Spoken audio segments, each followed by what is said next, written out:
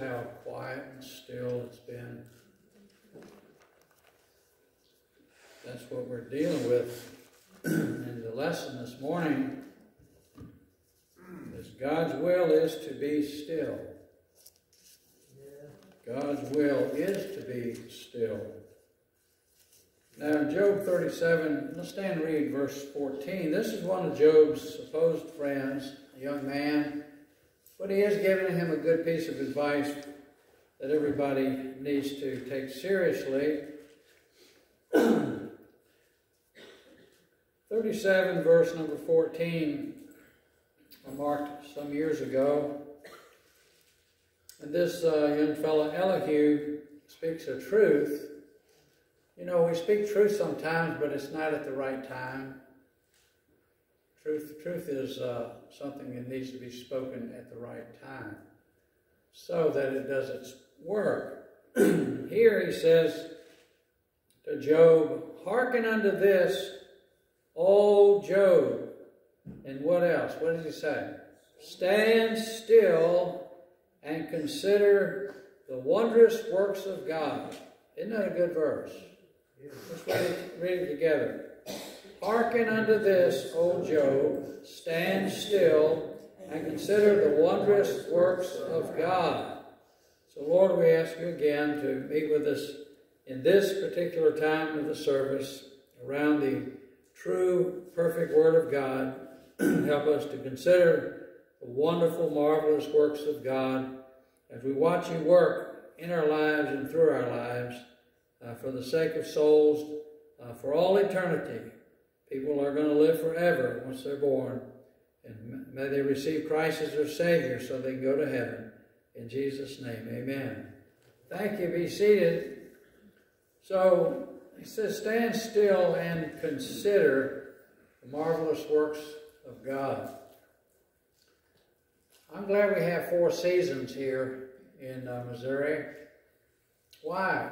Well, you get to see all the marvelous works of God. Some people, let's say the frigid North Pole, they can't see what we see. Missionaries coming from North Dakota in a couple of weeks, they'll come down Missouri, and usually you leave North Dakota and it's brown and gray and fields are all harvested, and they come down and you get to the Ozarks and then it starts greening up. How many notice that when you come back from the north? Especially the wintertime. Yeah. And to them, this is a great place, you know, because they have a short summer, and so they come and get to see more glorious works of God down here. And it's good to see the kids here today. You know what they're learning to do? You know what they're learning to do? By a thread of their life, they're learning to sit still in church. Well, that's great. You'll see the power of being still before God. Yes. Yeah. Most churches have children's programs. I was a children's church director for many, 12 or 13 years. And, some classes I had 300 in junior churches and gymnasiums, and I was a bus director. One time I had 17 bus routes every Sunday morning to oversee, and then I had 630 kids come, not kids, riders, for our Easter service, 630 rider buses on 12 buses, and we were packed out like sardines, you know, back before the laws got so strict on busing. So we live in the land of bigness and busyness. Agreed? Bigness and busyness is where we live. The land of trying and the land of not trusting. Trying versus trusting. And religions do that. Try. Try harder. Try. And guess what? Die and go to hell trying. But we are people of trust. We trust God, and the Bible tells us to trust others as well. And so we live in this big and busy, trying time. And we're living in the land of a super stirred society. The media, that's all they do. They just stir it up. That's why it doesn't take long for people to get into an argument, because they have different viewpoints and they can't agree on anything. Tomorrow, all the news changes anyway to re-stir the pot.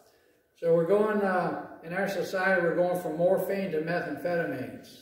The downers, the opioid epidemics, and you might say the downers of heroin and morphine, all the way to the crazy people that stay up 4 days in a row on methamphetamines and rob, kill, and steal. And I mean, you got those two extremes, and everything is gone crazy. Yeah. Just like Jesus said, perilous times will come. Amen. Fearful times will come, he said. So now get this, Christ is and Christ was the most powerful person on the planet. Agreed? Amen. Is and was, and never once taught us to scurry and hurry to make things happen. Right. You'll never find Jesus saying, come on fellas, let's hurry up. They're waiting for me. Let's hurry up. It's not in there. It's called the Christian walk, not the Christian run. It's not called the Christian crawl either. Yeah. So he never once taught us to scurry and hurry to make things happen, even in the name of God. Christians are supposed to be controlled people led by the Holy Spirit in confidence and in quietness. Yeah, amen. And we'll see that in the life of Christ in just a few minutes. So we want to see the power of stillness. Go to 1 Kings, if you would. Hang a left from Job. And over in 1 Kings, we've seen that Elijah has just been through this spiritual battle with the prophets of Baal. And he's outrun Ahab's chariot. I figured almost 25 miles, like a marathon. And the guy is just plumb wore out. His life is threatened by Jezebel, and he runs and hides under a tree. He was this powerful man, but because of all the busyness and the energy it took to do what he did, now his battery is on low, really low. Now in 1 Kings 19, first thing we see about stillness, all right? That's what the young man said, be still and consider. So stillness, what is the power of this? Stillness allows us to really hear God's voice. When we read our Bibles, we should have our heart's ear open to God speaking to us through His Word. Now, if you don't read the Bible, would you just maybe take a Bible and sit there and open it? At least let God know you're there for Him. And then start reading. What you understand, just ask God to help you do it. What you don't understand, you'll come back later, and as you grow as a Christian, you will understand it. Yeah. But to not ever open the Bible and never pray and never take the time to sit still before God, your life will be powerless. Let me just say, if you're saved, now if you're lost, you're just lost. You can read all the Bible you want until you get saved. The Bible makes no sense, and that's why people say, I don't understand it. And they have all the new translations, and they still say, I don't understand it, you know. Making their comic book, I still don't understand it. Because the truths of God are spiritual truths. And until you're saved, you really can't receive it into your heart as a sinner and dead in trespasses and in sins. So stillness, first of all, allows us to really hear God's Word. So here we find Elijah wore out, and God sends him an angel while he's sleeping, and he feeds him. He has to start from scratch. And now they say batteries, the older batteries that we have used in our cell phones, that it's better to let a battery work its way all the way down so it can receive a fresh new charge, and the battery will last longer if you do that. Now the new type of batteries don't work the way the old acid types work, but so we see the guy completely depleted of strength, and then God feeds him. Look at verse 8, Elijah in 19:8. And he arose and did eat and drank and went in the strength of that meat 40 days and 40 nights unto Horeb, the mount of God. All right, and he came thither unto a cave and lodged there. Behold, the word of the Lord came to him. So he's in a cave, he's in a secure place, and he's got his strength back from his food and sleep. And he said unto him, the Lord said unto him, What doest thou here, Elijah? And he said, I have been very jealous for the Lord God of hosts, for the children of Israel have forsaken thy covenant, thrown down thine altars, and slain thy prophets with the sword, and I, even I, only am left. They seek my life to take it away. And God didn't say, poor old Elijah. He didn't say, oh, poor boy. He just said, look, we got to go. And he said, what? You got an excuse, but we got work to do. Go forth and stand on the mount before the Lord. And behold, the Lord passed by, and a great, so we see all this noise and energy. Now, I'd say most of the big churches right now have the bands going and the drums beating and the swinging and the swaying of the singers and all kinds of platform dancing they do now in church services. And I can see all that. Well, here's what he's trying to show him. The bigness and the busyness versus the stillness. Go forth and stand upon the mount before the Lord, and behold, the Lord passed by.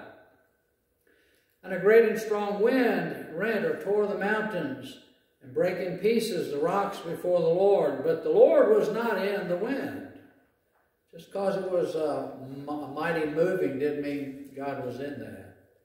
And after the wind, what else? An earthquake. But the Lord was not in the earthquake. You see the waking and the shaking, and God was not in that. And after the earthquake, a fire, but the Lord was not in the fire. Now here we go. And after the fire, a what? A still, small voice.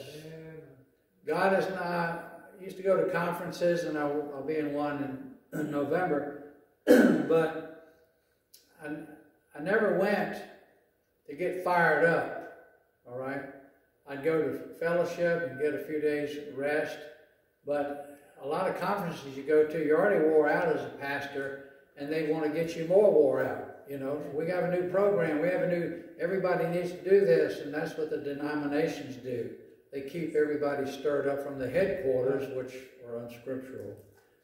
And, but the still small voice is what you want to be quiet enough to hear the Lord speaking. And it was so when Elijah heard it, that he wrapped his face in his mantle and went out, stood in the entering of the cave.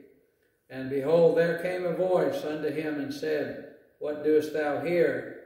And so we see here he could move on once he understood the voice of God. He had his power back. Now quickly turn to Isaiah 30. But you see the power of the stillness of the voice of God here. Still small voice.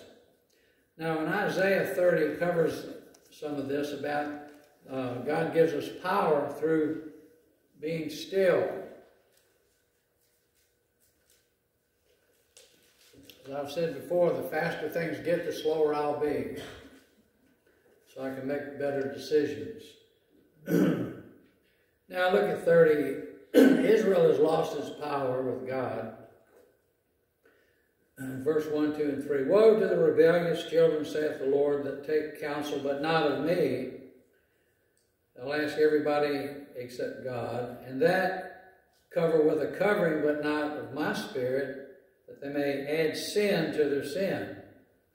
That walk to go down into Egypt, and have not asked at my mouth to strengthen themselves, so they're weak. Strengthen themselves in the strength of Pharaoh, and to trust in the shadow of Egypt. So man trusting in man, trying to get stronger, doesn't work for a Christian, we see here. Therefore shall the strength of Pharaoh be your shame, and the trust in the shadow of Egypt your confusion. The Christian will never better themselves by going to a lost mankind. That's right. Man's system, it's called worldliness. Right. Now, so he's telling us they're weak, they've lost their power, they just don't know it yet. Verse 7 and 8, For the Egyptians shall help in vain, and to no purpose.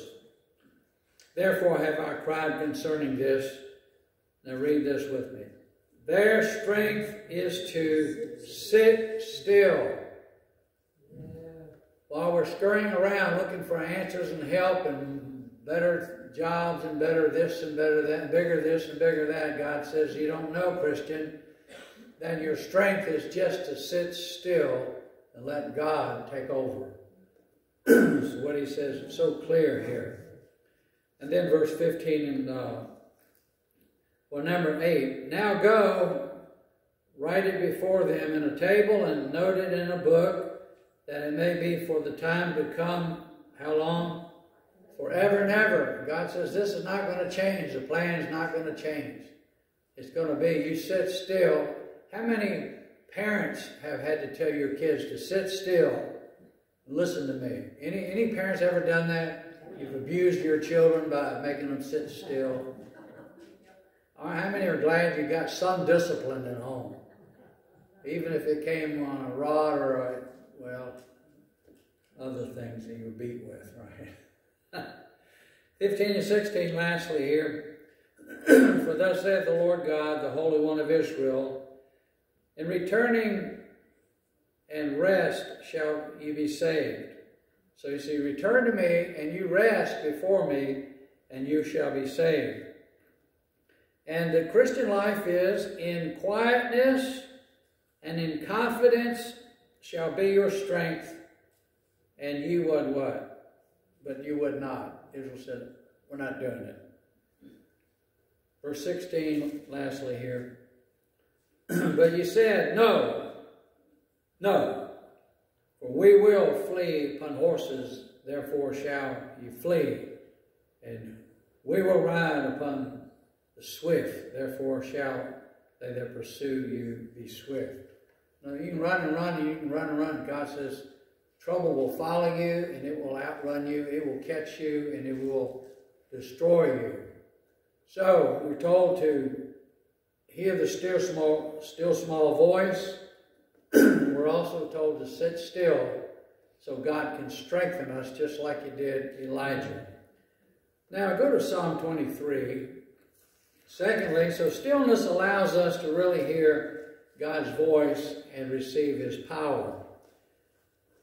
Now over in Psalm 23, we know this, but we usually only remember all of it together. If you break it down in pieces, it has all kinds of information there in the 23rd Psalm. Pardon me. 23, 1 and 2. Read it with me, 1 and 2. The Lord is my shepherd, I shall not want. He maketh me to lie down in green pastures. He leadeth me beside the, what kind of waters? Why? Well, that's where you're refreshed. By the still waters, not by a roaring river or an ocean. Now, Mark chapter 4, secondly here. So we're dealing now with not the power of God on our life, but the peace of God in our life. He maketh me. So let him make you, let him boss you around. He's called Lord anyway, you know. He's called Master. Why do we won't let him boss us around? Because we're dumb, that's why. If we do what the Master says, he blesses us. If we do what the Lord says, he rewards us. If a child obeys their parents, guess what? They get treated pretty well. They get that bicycle. They get those roller skates. They get the candy bar. But if they're a little rebel, guess what? They get stood in the corner or time out, whatever that means. Glad my kids never had to go through that mind-bending process and just got a whooping and kept on ticking, right? Mark 4, look at verse 37. Mark 4 and verse number 37. There arose a great storm of wind, and the waves beat into the ship so that it was now full. And Jesus, he was in the hinder part of the ship, asleep on a pillow, and they awake him, and say unto him, Master, carest thou not that we perish? Now it's a prayer. They're talking to God, but they're questioning God. Make sure our prayers don't question God. Amen. They're not designed to question God. God's the only one who should be asking the questions. Yeah. And He does. Carest thou not that we perish? And He arose and rebuked the wind and said unto the sea, what? What did He say? Peace. 3 words. Peace, be still. The wind ceased. There was a great calm. And He said unto them, why are ye so fearful? How is it that ye have no faith? And they feared exceedingly and said one to another, what manner of man is this, that even the wind and the sea obey Him? Well, if they can obey Him, I guess we can too. I mean, if things that have no soul obey God, like the birds, the bees, the insects, and the microscopic bacteria, I guess if they all obey their Creator, I guess we ought to as well. Especially us, because we're the only ones that have an eternal soul. Everything else is put here for us to oversee or to help, to improve. God's given us plenty to do. We just need to learn to do it. So stillness first allows us to really hear God's voice and give us the power of God on our life. And secondly, stillness allows God to lead us down His paths of peace. So we have power, then secondly we have peace through stillness, the power of stillness. Thirdly, out of 4 things, look over in Exodus 14. Thirdly, stillness allows God to defend us. When we need help, we need protection, stillness is the answer. Not getting psyched up for the battle. And so they've left Egypt and they're going through the wilderness, and they really need some help because Pharaoh said, I'm coming to get you. Now in Exodus 14:12 it says, is not this the word that we did tell thee in Egypt? So they're griping because things are getting tough. So the Israelites have been captive 400 years, and now they're turned loose as a nation. But when things get tough, they start belly aching. It's not this the word that we did tell thee, Moses, in Egypt, saying, let us alone, that we may serve the Egyptians. For it had been better for us to serve the Egyptians than that we should die in the wilderness. Here we go, hang on. Seatbelts buckled. And Moses said unto the people, fear ye not, do what? Stand still and see the salvation of the Lord, which He will show to you today. For the Egyptians whom ye have seen today, you shall see them again no more forever. The Lord shall fight for you, and ye shall hold your peace. So when things look really difficult and we have enemies that we don't want in situations that are totally beyond our control, let God and the devil fight this one out. And God will win every time. We can't take it upon ourselves. Psalm 46, lastly here. Psalm 46. So he said, stand still, sit still. And here he tells us to just plain old be still. Be is a verb, I think, isn't it? Isn't it one of those little verbs that we studied? So it is an action to be still. To be or not to be, that is the question. I heard that somewhere. Look at 46, verse 8 through 11. It says, come, behold the works of the Lord, what desolations He hath made in the earth. He, meaning God, He maketh wars to cease unto the end of the earth. He breaketh the bow and cutteth the spear in sunder. He burneth the chariot in the fire. Read it with me, verse 10. Be still and know that I am God. I will be exalted among the heathen. I will be exalted in the earth. The Lord of hosts is with us. The God of Jacob is our refuge. Selah. Well, I tell you what, if the leaders of America would just say, we need God. Yeah, amen. We don't need the stock market. We don't need the fish market. We need God. Amen. The God of the Bible. If they say that, people would go nuts. They don't mind it being the God of Buddha, Shintoism, and all the other isms, Islamicism. They don't. But the God of the Bible. Remember when we heard that all through the last 100 years or so, how America was turned around and God's blessings were on. I don't remember. I mean, I know we've always had fires in California, but like this. Yeah. And we've had hurricanes, but like this. We've had earthquakes, but like this. And nobody says, we just need God. Yeah. So things can go back to normal sin curse instead of elevated sin curse that we're living under. Amen. It is elevated punishment. Why? To show us that we're not right with God as human beings on this earth. So stillness allows God to defend us. He said you just need to stand still, sit still, and be still, not get in my way while I'm trying to help you. Then lastly, we see some things about Jesus himself here. Stillness allows God to meet our needs and provisions, so he brings us power through stillness. He brings us peace through stillness. He brings us protection through stillness and being his child and his servant. Matthew chapter 12, look at that.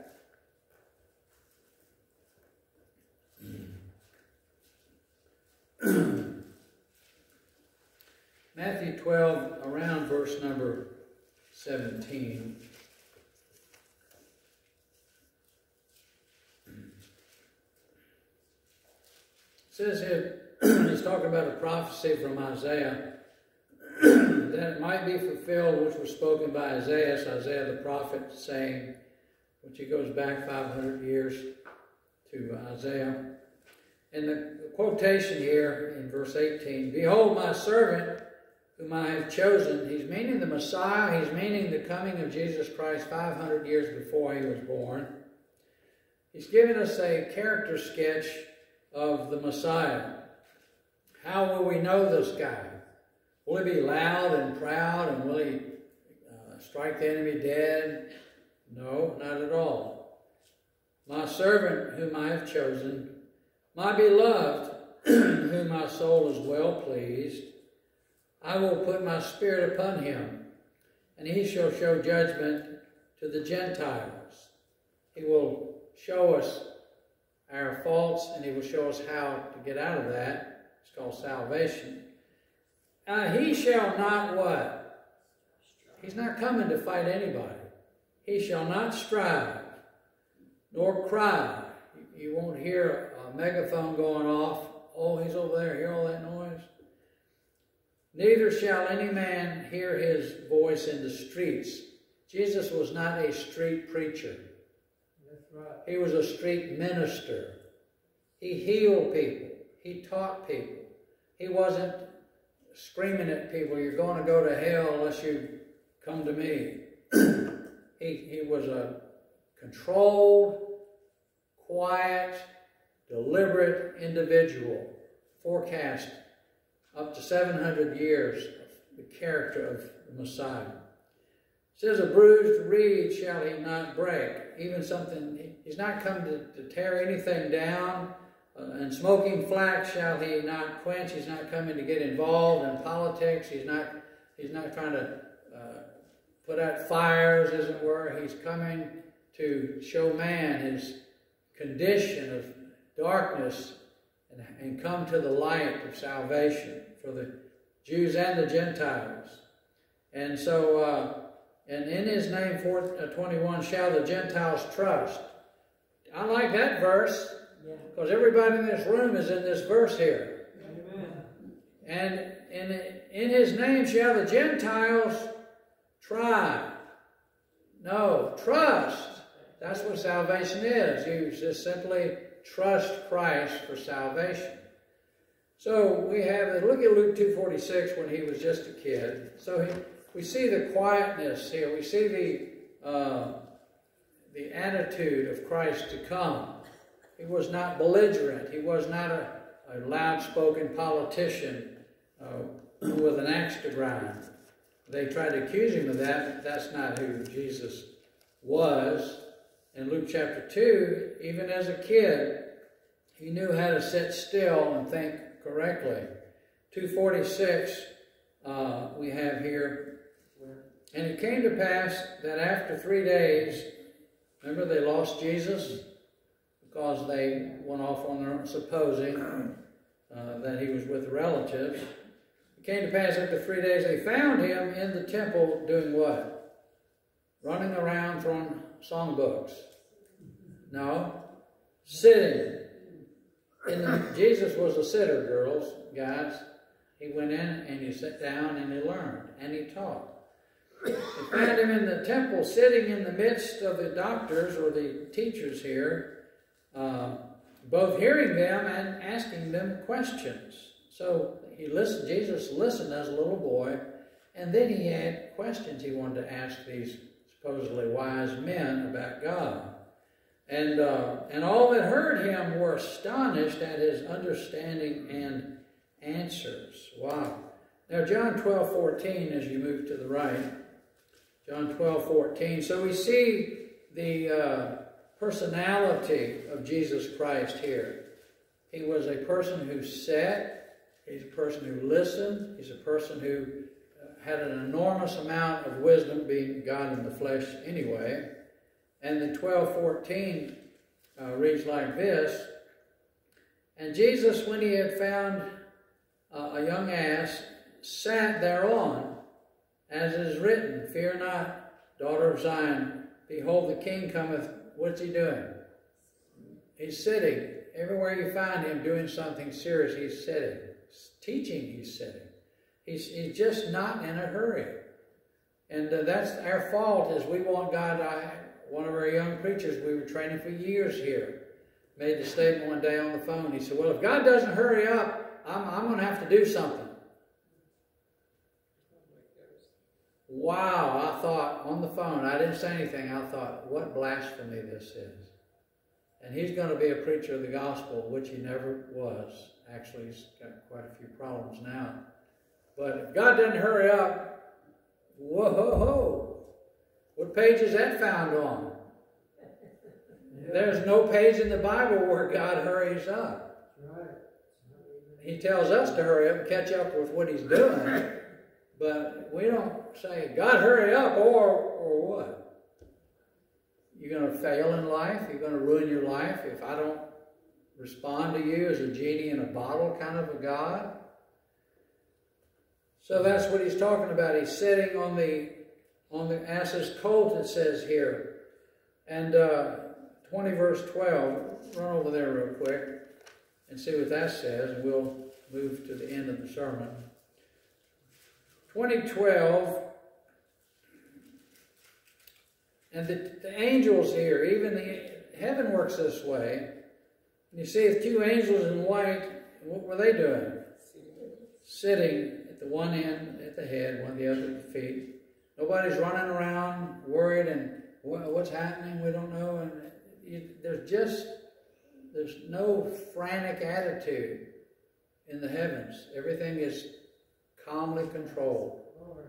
I mean, when they look down, that's why the Bible says man is a grasshopper. Man is like an ant.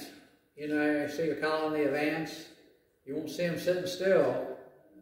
They're all over the place. So we see that we have to understand how God works. He works perfectly, okay? And he never gets in a hurry. And it's hard for most people to learn because we have so much man's worldly news coming in, popularity. Every advertisements are only. I'm surprised that children are sitting here like this.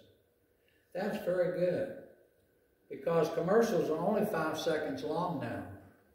They can put 5 or 6 commercials in a 30-second spot, you know, and make a fortune. But they tell us what to do, what to buy, where to go, how to act, what to look like. And that's always coming. But heaven doesn't work that way. Mark 16:19, real quick. Mark 16:19, and the end of the book of Mark. Where's Jesus right now? What's he doing right now? He's sitting on the throne of God. So then, after the Lord had spoken unto them, 16:19 of Mark, he was received up into heaven and did what? Sat on the right hand of God. And they went forth and preached everywhere. So where's he today? He's still sitting on the throne of God. And he's making intercession for the saints before God. So we need to talk to God through the Holy Spirit. We need Jesus to transport that to the Father. And that nobody's in a hurry over there. All right? So if we slow down, we can concentrate on what we really need, and we can talk to God about what we really need. And guess what? It will be acted on very quickly without being in a hurry. They'll just get her done, right? They'll just get her done. It's amazing the stuff that shows up that I pray for so quickly. It happens so often, I just can't keep track of it. Really, you don't have to just pray through. You don't have to go crazy to get God to help you. We'll show you this as we finish up here. I'm going to skip a couple of verses. Let's go to Acts chapter 2 and the day of Pentecost, because we're in the Pentecost headquarters town. And if you're not careful, people think you really got to do a lot of theatrics to get God to do something. That you have to moan and groan, and you have to go through great fastings and all kinds of giving campaigns. But Acts chapter 2, it says here in verse 1, and when the day of Pentecost was fully come. So how long was Jesus on the earth after the resurrection? 40 days, right? And then he told them to go and wait. Well, 10 days later was the day of Pentecost. Right, that's where we pick up here. When the day of Pentecost was fully come, they were all with one accord in one place. So they weren't all doing their own thing. All right, like when churches break out in these fits. I used to be raised in that kind of religion in Virginia. They were all on the same page, as we say. All right, they were all had one goal. Let's say we were trying to raise money for a new building. We would want everybody to be in one accord, in one place, and trying to build a new building. That's what you want, is unity, right? Even on the job, your boss wants unity there so they can get something done. So that's what they did. Jesus told them to do this. And then suddenly there came a sound from heaven on the day of Pentecost, as of a rushing mighty wind. Now you have to understand, they did not pray this down. This didn't happen because they met and prayed through, like you're taught today. It was coming, it was planned, it was a special day. You just be there or you'll miss it. Suppose they didn't meet. Do you think he wouldn't have come? It was a planned event. Jesus said the promise of the Father in John 16:14 and John 14:16 tell us about the coming of the Holy Spirit after Jesus resurrected. Well, look here. It came as a sound from heaven, as a sound, all right, a sound from heaven, came a sound from heaven as, similarly metaphor, as a rushing mighty wind, and it filled all the house where they were standing, shouting, chanting. What were they really doing? It doesn't even say they were on their knees. It just says they were sitting. And God, the Spirit of God just shows up because that was the day God wanted the Holy Spirit to come to the planet Earth. Not because they obeyed Christ. They would have missed out and wondered what happened. But because they obeyed Christ, they knew what was happening. They knew the scriptures of what Jesus taught John. And so we have here, go back and see where it started in 1 verse 4. 1 verse 4 of Acts. Being assembled together with them, Jesus with them, they're on the Mount of Olives, commanded them that they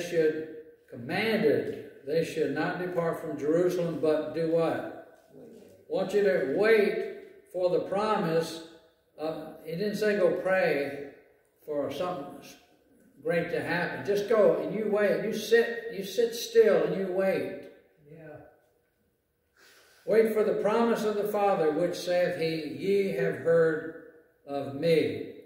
And then the second reference before that happened, 1:13 and 14. And when they were come in, they left Olivet, went over to this location. And when they were come in, they went up into an upper room where both Peter and James, and names the apostles here, and then we skip on down. Judas is dead. This Judas is the brother of James. And then verse 14. These all continued with one accord in prayer and supplication, asking for supplies, right? That's what the word comes from. Supplication with the women. Hey, women, guess what? You're important in this.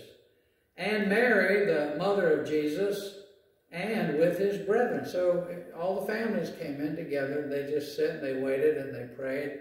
And it went on for 10 days, from the 40th day up to the 10th day, which is the day of Pentecost. So they're not begging, chanting, they're not ranting, they're not calling up incantations or spells or screaming or jumping or running or falling down and shaking or quaking or shouting, but they are there in quietness and controlled waiting in the stillness. And God shows up.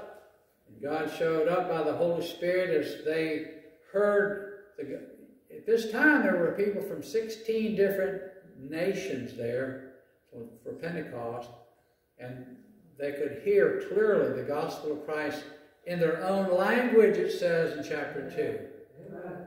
Not blah, blah, blah, blah, blah, blah, blah. I need an interpreter. Anybody know what he said? That's what they do today. It's gibberish. Here is languages so they could take the gospel back to their countries. Right. And that's what they did. The Ethiopian eunuch included that story. So let's go home on this verse here, 1 Thessalonians 4. So the power of stillness, it brings us power in our life. It brings us peace in our life. It brings us protection in our life. And it brings provisions. The other verses were about the supplies that came. It talks about Jesus sitting and Jesus. The other verses we skipped were the blind man. Jesus, have mercy on us. And it says, Jesus stood still. Both those stories. And Jesus stood still. And the guy was healed when Jesus stood still. 1 Thessalonians 4, verse 9. Now, let's see what we can extract here. 9 through 12. 1 Thessalonians 4, 9 through 12. Page 1269. Sort of. 9 says, Paul says, but as touching brotherly love, you need not that I write unto you, for ye yourselves are taught of God to love one another. Agreed? Yes. And indeed you do it toward all the brethren which are in all Macedonia. But we beseech you, we beg you, we beseech you, brethren, that ye increase more and more, that ye study to be, what?